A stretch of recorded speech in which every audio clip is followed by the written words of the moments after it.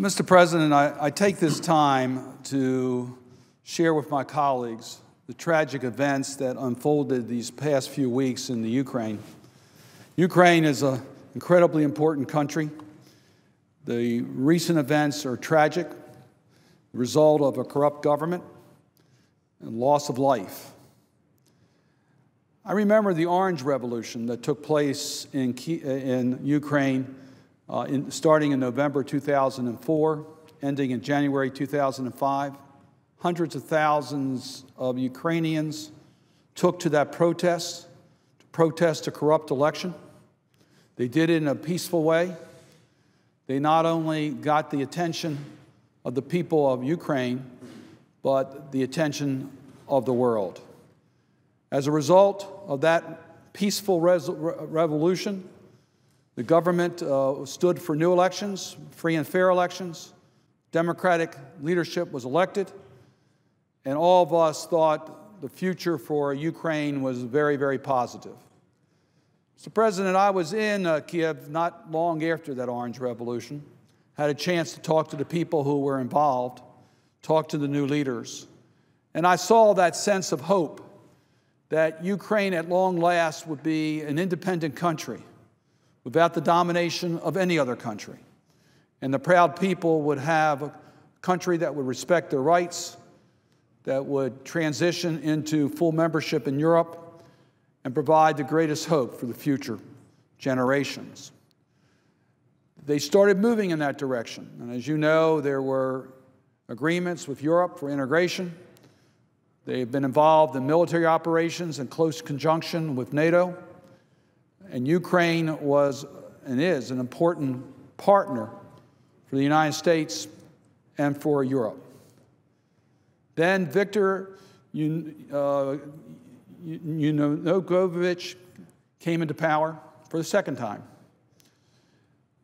Mr. Yanukovych took the country in a different direction. He was a corrupt leader and had a close involvement with Russia. Today, there's some hope. The Parliament has brought in a new interim government. Presidential elections are now scheduled for May 25th, but there are certain matters that are still very much up in doubt. In the Crimea, which is a part of the Ukraine, which has a large Russian population, there's unclear as to what is happening there. Pro-Russian sympathizers have taken over government buildings. It's not clear Russia's involvement.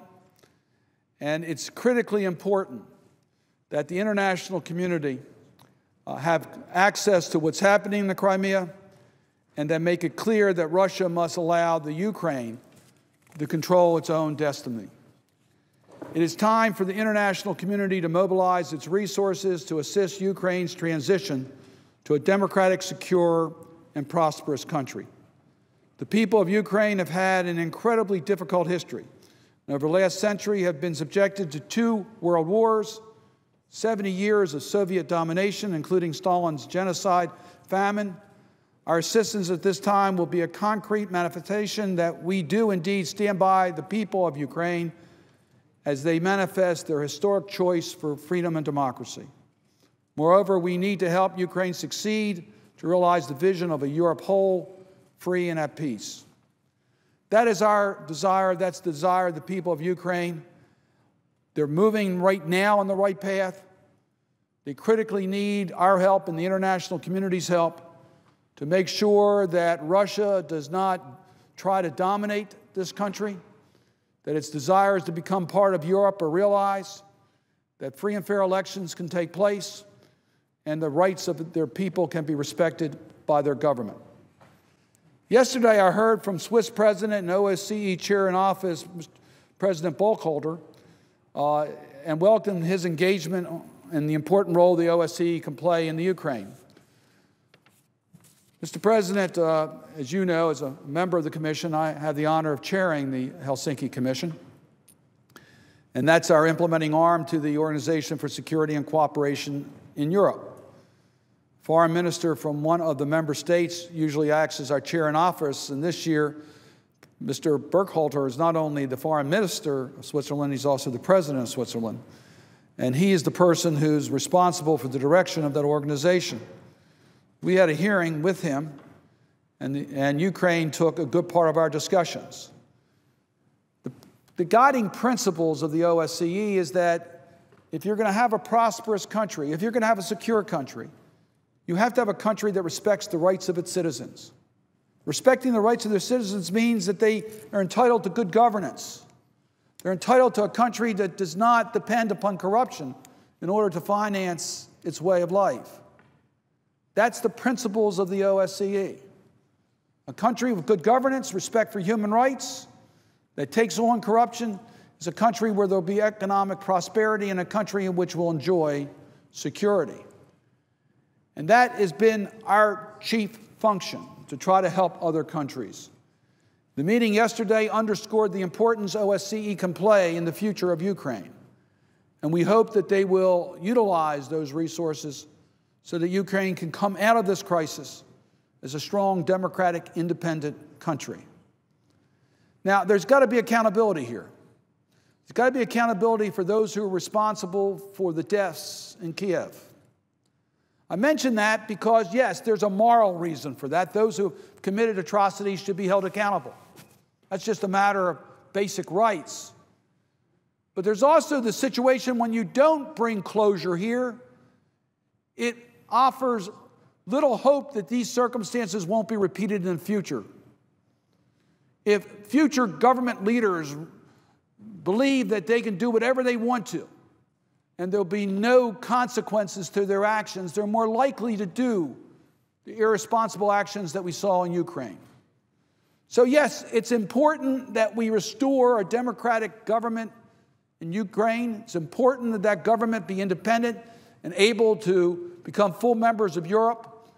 It's important that that government respect the human rights of its citizens, but it's also important that they hold those responsible for these atrocities accountable for their actions. The Obama administration took some action this past week. They did deny visas to certain members that were responsible for the government of Ukraine's, and they did freeze banking accounts of those who were involved in the corrupt practices in the Ukraine. That was a good first step, and I applaud their actions. Let me just remind my colleagues that we passed the Sergei Magnitsky Rule of Law Accountability Act as part of the Russia PNTR legislation. I was proud to be the sponsor of the Sergei Magnitsky Rule of Law Accountability Act. What that does, it says, and it was amended to apply only to Russia, that those that are involved in gross violations of internationally recognized human rights will be denied the privilege of being able to come to America to get a visa, and that we will deny them the opportunity to use our banking system. Why is that important?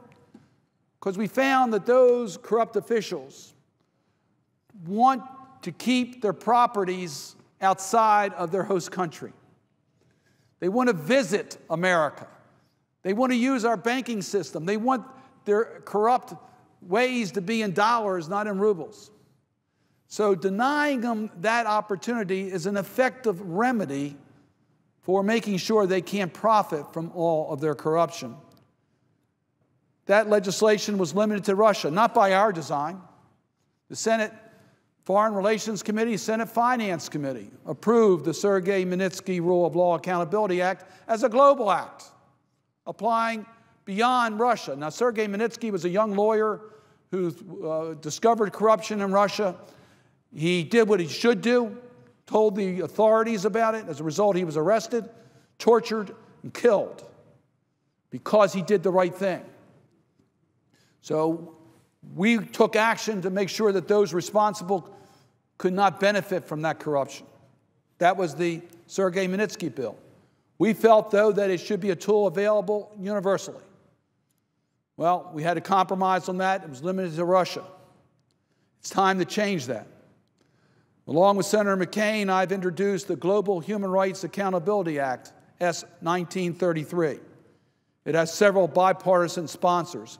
It would apply globally. So yes, it would apply to the Ukraine. It would have congressional sanctions to the use of the tools of denying visa applications and our banking privileges to those who are responsible for these atrocities. I believe our colleagues understand how important that is for us to do. It's interesting that today the State Department issued its human rights practices for 2013. This is a required report that we request that gives the status of human rights records throughout the world, talking about problems. Now, I'm sure my colleagues recognize that human rights problems are not limited to solely Russia or Ukraine, from Bahrain to China to Bangladesh, from Belarus to Ethiopia to Venezuela, from Sudan to South Sudan, Syria. The list goes on and on and on. The report lists all the gross violations of human rights that have occurred. Unfortunately, the list is too long. I can name another dozen countries that are spelled out in this report. Human rights are universal, and it's our responsibility to act and show international leadership. It takes time to pass good laws, as it should, which is why we must act with urgency now. The measures contemplated in my legislation have great corrective power, but they are strongest when deployed in a timely manner, preferably before the outbreak of violence. The year 2013 was a particularly challenging year for human rights, and today we cannot afford to be silent. The Global Human Rights Accountability Act serves as an encouragement for champions of democracy, promoters of civil rights, and advocates of free speech across the globe. As the great human rights defender Nelson Mandela once said, "There are times when a leader must move ahead of the flock, go off in a new direction, confident that he is leading his people the right way."